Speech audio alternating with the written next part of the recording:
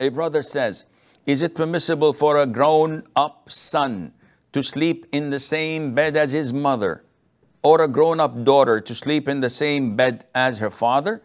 The answer is no. This is not permissible. The Prophet ﷺ said, order your children to pray when they're 7, and beat them for not praying when they're 10, and separate between them in their beds.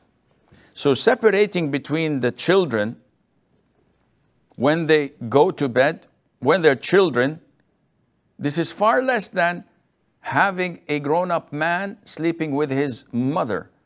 When they're asleep and on the same bed, they don't have control over what they do, and heinous things can be done. So definitely, this is not something to be promoted, and Allah knows best.